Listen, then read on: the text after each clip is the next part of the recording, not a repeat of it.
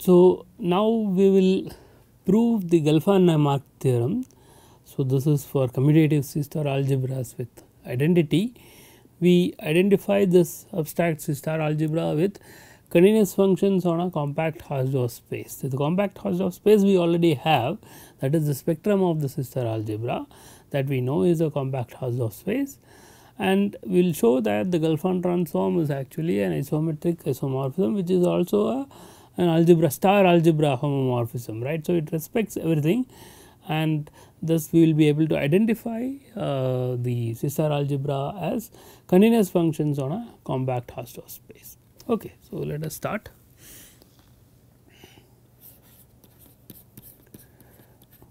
Gelfand-Naimark theorem. Okay, so, this is one of the fundamental results in this theory. So, let A be commutative. So, that is important, commutative unital C-star algebra. So, it has identity, that is also important. We will have a result for non-unital C-star algebras later. Then the Gelfand transform. So, Gelfand transform, remember, is x going to x hat, where x is in A and x hat will be a continuous function on sigma A, right. Then the Gelfand transform is a star isometric. So, it respects the star operation, it is an isometry and an isomorphism, star isometric isomorphism.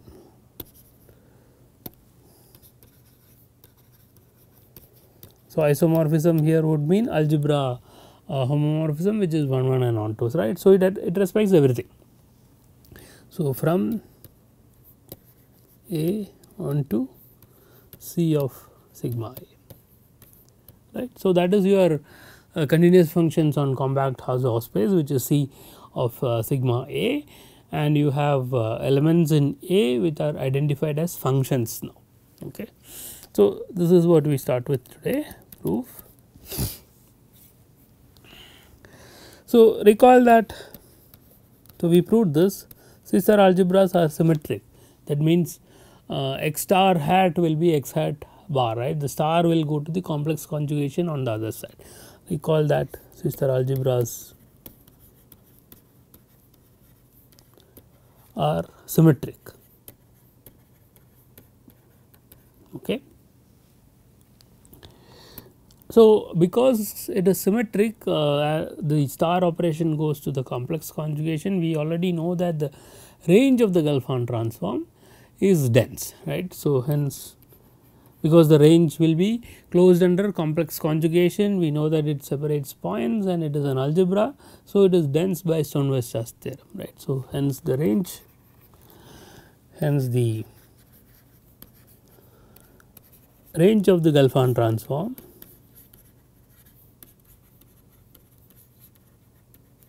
is dense in C of sigma A, right, continuous functions on sigma A. Okay. We need to show that it is everything, right, and the fact that the Gelfand transform is an isometry. Okay. So, it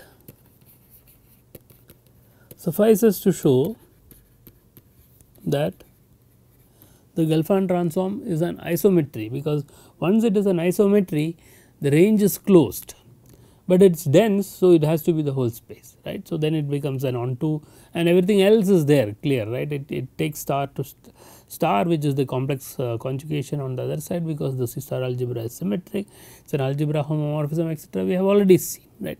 So, it is enough to show that the Gelfand transform is an isometry. So, it suffices to show that the Gelfand transform is an isometry. Okay. So, that is what we will show. Okay. So, note that since we are on a C-star algebra, the norm of x star x, right, this is the C-star identity, right, equal to norm x square. this we know. Okay. So, for x in A, define y equal to x star x, then y star is equal to y, right. So, x star x is a self adjoint element, in fact it is a positive element even though we haven't defined these things. Look at the analog of the operators, right. If I have an operator t star t is a positive operator, right. So, these such elements are called positive elements in the C star algebra. So, y star equal to y simply says that it is a self adjoint element. Okay. So, hence now we use the C star identity for the element y. Okay.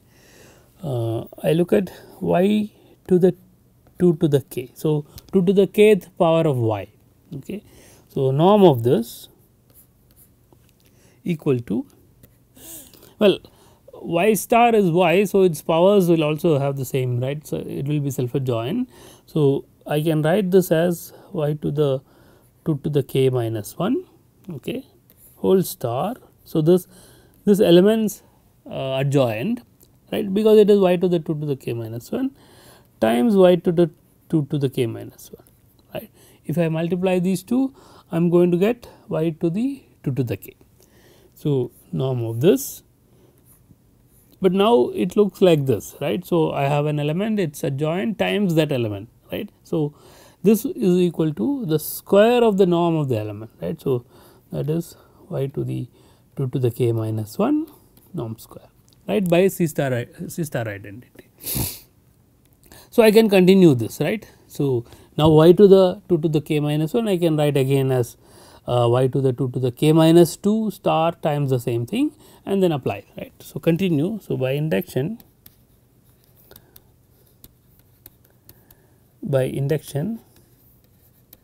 we get, so these are all equalities, right. So, I get y to the 2 to the k norm equal to norm y to the 2 to the k, right.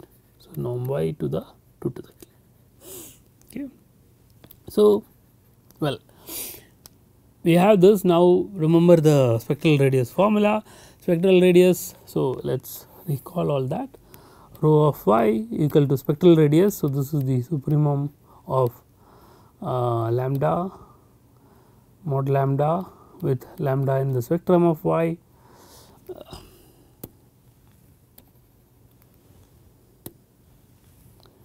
lambda in the spectrum of y, and remember that this is also equal to the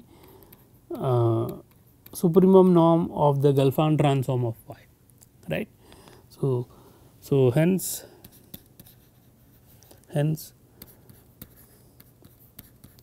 the supremum of the Gelfand transform. So, that is y hat infinity. So, this is equal to the spectral radius, this is equal to, so spectral radius we have a formula which connects the spectral radius with the norm.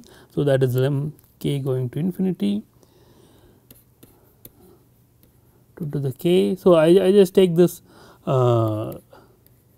subsequence, right, which is 2 to the k y to the n, and then you take 1 by n, right, take the norm and take the 1 by nth root and then limit n going to infinity, that is the spectral radius. So, I am just taking a subsequence, and but this is equal to norm y, right, because of this.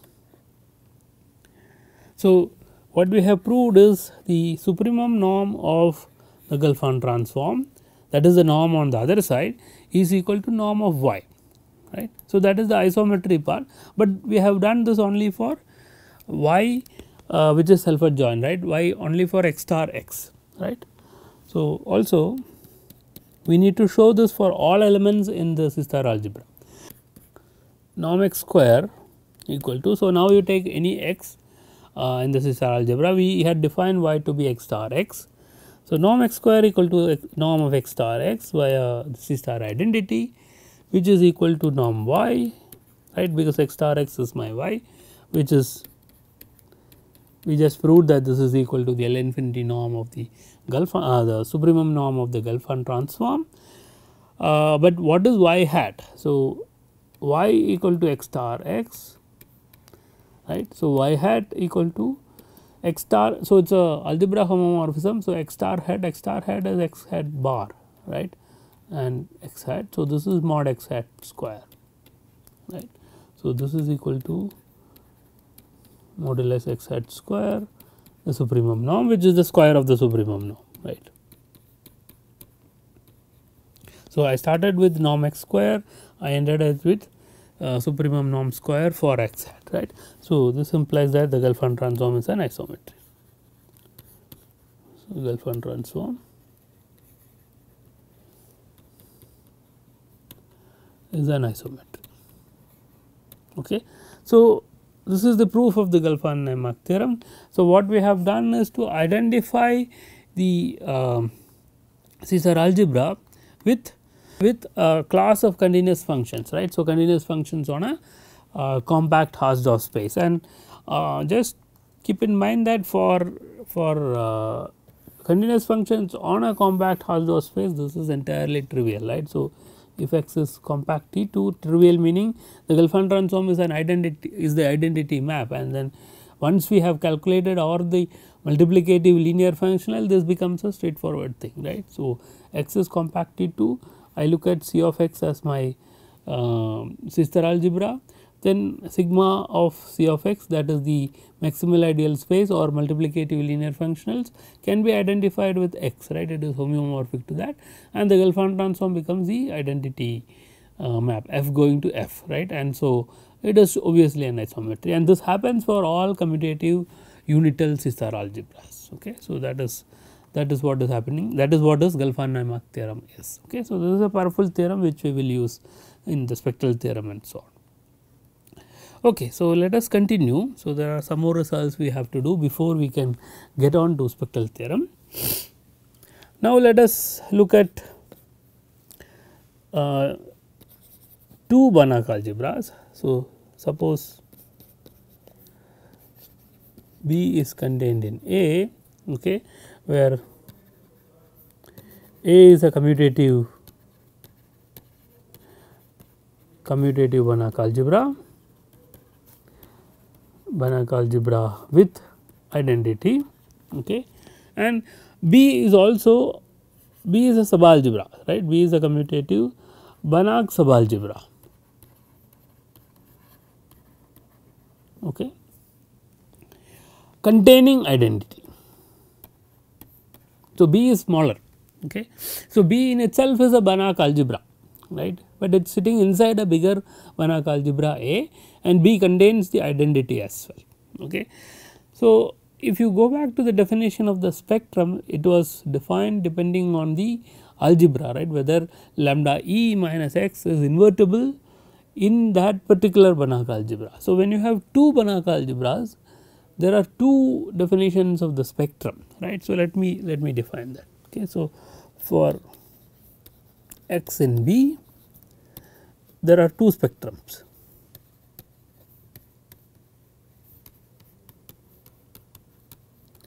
There are two spectrums. Okay. So, what is the first one? So, first one will be with respect to B. So, sigma B. So, I put that B to say that spectrum is with respect to B. Well, what is this? This is all lambda in the complex plane such that lambda E minus x is not invertible, right, but not invertible in B, right. Now, the Banach algebra is important. Where is it? Where is its inverse, right. So, B is the smaller one, the inverse may not be in B, inverse may be in A. Okay. So, it may be invertible in A, but need not be invertible in B. Okay. So, sigma A would be the same definition except that not invertible in A, right. So, clearly A is bigger, so it may have the inverse. So, sigma A x, the spectrum with respect to the bigger Banach algebra will be contained in the spectrum with respect to the smaller Banach algebra, right. And the question is whether they are equal and things like that. So, we will look at it and we will see that when A and B are sister algebras with identity, then the spectrum is same. Okay. So, sister algebra, the nice things happen that there is no difference between the spectrum for a smaller subalgebra or a bigger algebra and so on. So, let us try to prove that. Okay, so proposition, suppose A is a commutative,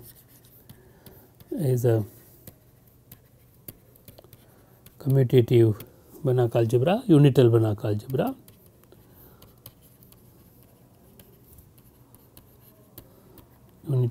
algebra. And B contained in A, so closed subalgebra with identity. Okay, so the unit is the same. Okay, if x is in B, and so this is the condition, the spectrum with respect to B of this point x, so this is a compact subset of the complex plane, is nowhere dense in the complex plane. So, remember that spectrum is a compact subset of the complex plane. Assume that it is nowhere dense in C, then the spectrums are same, then sigma B x is equal to sigma A x. We already know that the spectrum with respect to A is contained in spectrum with respect to B, right.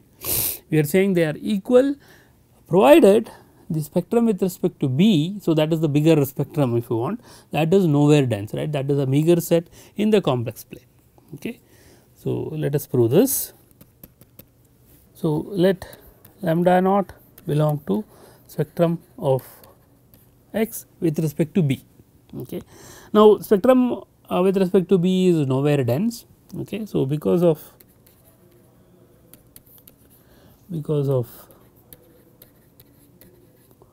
nowhere denseness,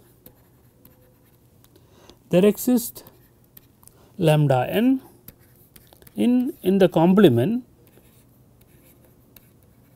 such that lambda n converges to lambda naught, right, in the complex plane, right, because the spectrum is nowhere dense. So, it cannot be an interior point. So, I have always this lambda n coming from the complement of the spectrum. So, lambda n E minus x will be invertible for all lambda n's, right, but lambda naught minus E is not invertible in B, right, because lambda naught is in the spectrum. Okay. So, note that lambda n E minus x converges to lambda naught E minus x, right. So, these things are invertible, okay, in B, right. This is not invertible in B. Okay.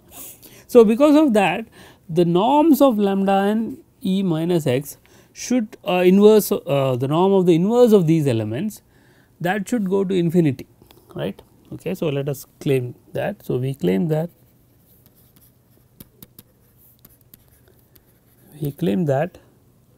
lambda n E minus x inverse. Now, they exist, right, but they cannot converge, because if it converges, it will converge to lambda naught E minus x. Of course, one has to justify this statement. So, this goes to infinity, as n goes to infinity. Okay. So, let us see why. Okay. Suppose not, if not, well, so I have a sequence. So, these are positive numbers. If it is not going to infinity, there is a subsequence which is bounded, right. So, if not, so we will assume that this itself is bounded. Okay. So, assume that if not, by passing to a subsequence,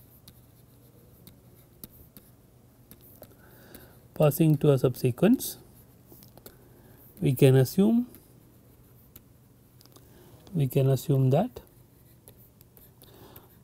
lambda n E minus x inverse is less than to some constant C, right, for every n. Okay. So, we just go to a subsequence to say that this happens. Okay. So, but then for large n we have, so we need to find the contradiction. So, norm of lambda n E minus x minus lambda naught E minus x. If I look at this norm, the x goes away and I have this is less than to lambda n minus lambda naught less than to C inverse. Okay. So, you will see why C inverse and all that. Well, let me write this C inverse. Because of this, C inverse will be less than or equal to norm lambda n e minus x inverse inverse. Okay. So, for a particular reason I wrote it like that. So, this is trivial, right, because lambda n e minus x minus lambda naught e minus x is just lambda n minus. So, it will be less than to modulus of lambda n minus lambda naught, x goes away and lambda n is converging to lambda naught. So, for large n it is going to be less than to C inverse. C inverse is some positive number, right. C is something which we got here and C inverse is some positive number. So, take that as a epsilon, then mod lambda n minus lambda naught is less than to C inverse for large n and C inverse is less than to whatever is here. So, this that vector, the element and this element are same. So, if you recall how we proved that the invertible elements are open. So, that was by proving that A minus B less than to norm A inverse inverse implied B is invertible, right. When I write A inverse, A is already invertible, in that case B is invertible. So, that means this element will have to be invertible, right. So, this implies lambda naught E minus x is invertible, but that is a contradiction, it is a contradiction. Okay. So, that means the claim is true. So, hence mod lambda n E minus x to the inverse, right. So, that goes to infinity, to the minus 1 goes to infinity. Okay. But this is happening in B, but B, the norm in B and norm in A are same, right. So, this is happening in A as well. So, this implies hence, so lambda n lambda naught E minus x cannot be invertible in A either, right, because if it is invertible I have lambda naught E minus x inverse and right, because if lambda naught E minus x inverse exists in A, then because of continuity of the inverse inverse map, the lambda n E minus x inverse will converge to lambda n lambda naught E minus x inverse, which will contradict the fact that norm of lambda n E minus x inverse is going to infinity, right. It is supposed to go to the norm of the other element, right. So, it cannot go to infinity. Okay. So, that proves what we want. So, the next proposition, okay. Now, what we have done is for commutative Banach algebras with identity, we have the spectrums to be equal, provided the spectrum with respect to the smaller algebra is nowhere dense in the complex plane, right. Okay. So, suppose A is a unital C-star algebra, unital C-star algebra, okay. And we have the situation, and script B contained in A is a unital subalgebra, unital C-star subalgebra. So, both are C-star algebras. Okay. So, these are the nice situations always, and in this case, so the unit is the same, okay, whether it is A or B, I have the identity. Okay. So, if x is in B and x is invertible in A, right. So, this is always the problem. If x is in B, we do not know if x inverse is in B. Okay. So, x inverse may exist in A, but need not exist in B, but in the case of C-star algebras this cannot happen. So, if x is in B and x is invertible in A, then x inverse actually exists in B itself. Okay. So, it is invertible in B. So, the spectrums will be same, right, because invertibility in the bigger algebra and the smaller algebra are same. So, the spectrum will be the same. So, as a consequence, the spectrum with respect to the smaller algebra is same as spectrum with respect to the bigger algebra. Okay. So, this is something which is very important. So, if you look at when you did functional analysis, you saw the spectrum of an operator and so on. Okay. So, the spectrum of the operator, you define it as a spectrum with respect to the space of operators, right, the bounded operators on the Hilbert space. One can actually go down to a subalgebra generated by that operator, that is what this says. Okay. You will still get the same. Okay. So, let us take x in B and let y equal to x star x, right. So, y is a self adjoint element, and because of that let C be the C star subalgebra generated by y,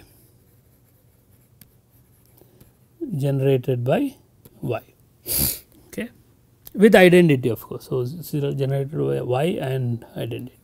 Okay. So, then of course, C will be contained in B, contained in A, right. So, A is the bigger C star algebra, B is the smaller one, and I am taking one element from B, and then so x is in B. So, y which is x star x is also in B, right. So, this is in B, and I am generating I am looking at the smallest C star algebra containing y, and that will of course be contained in B. Okay.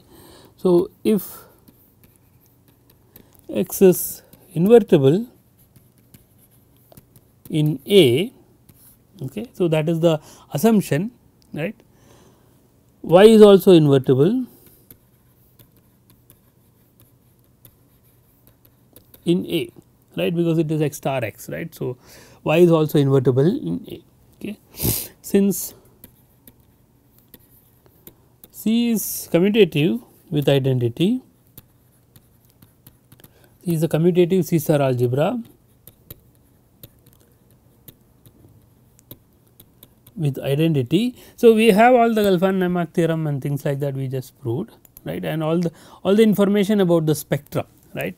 So, C star algebra with identity, the spectrum with respect to C of y. So, y is a self adjoint element in the C star algebra C, the spectrum of y will be contained in the real line then, right. We saw that if y star is y hat is real value, right, and range of y hat is the spectrum of y, right, everything with respect to the C star algebra C. But this is nowhere dense in the complex plane, right, nowhere dense in the complex plane. Okay. So, by the previous result,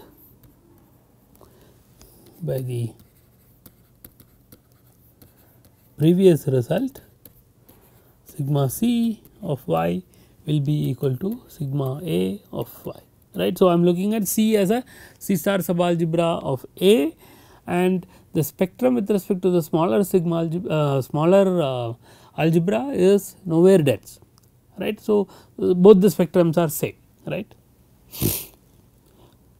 Hence, 0 is not in the spectrum with respect to C, right, because y is invertible in A.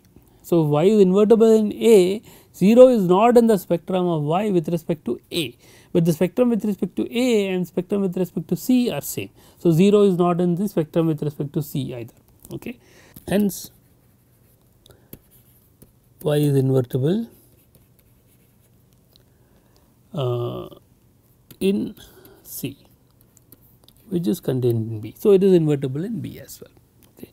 So, thus x inverse equal to y inverse times x star, right. So, remember y equal to x star x, right. So, if I x inverse will be y inverse x star, but this is in B, right, because y inverse is in B because of this line, and x star is also in B. So, product is in B.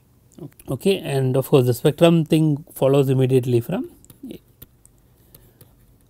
the first statement. Okay. So, what we have proved is in a C star algebra there is no issue with the spectrum. So, you can start with an element, look at the C star algebra generated by that element and define the spectrum. Okay. Now, what we need is so we will prove the uniqueness of the norm. So, well, maybe I can just mention it here. So, remark. Okay, before we go ahead, we can look at this remark. In a C star algebra,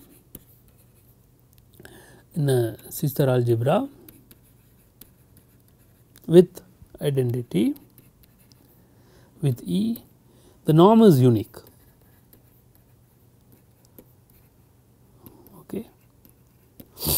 Okay. So, what does that mean? You can't change the norm. Okay. This is because we have already seen that for this is sort of easy from Gelfand-Naimark theorem, because if I take the norm of x, this is norm of x hat, right, and x hat, this is the well. So, maybe we can write this in for the self adjoint elements first. So, y equal to x star x, then norm y equal to rho y, and norm y is equal to norm x square and so on, right. So, you can't change the norm, because then you will change the spectral radius as well. Spectral radius changing, meaning the algebra, the product will change, right. So, for a C star algebra, the norm is unique. You cannot change the norm and have a C star algebra, right, without changing the product which is defined. Okay. For Banach algebras, it is possible to change the norm appropriately, at least for some cases. Okay. So, we will stop here and we will continue with studying C star algebras, and we will also look at C star algebras and Banach algebras without identity in the next lecture onwards. Okay. So, let us stop here.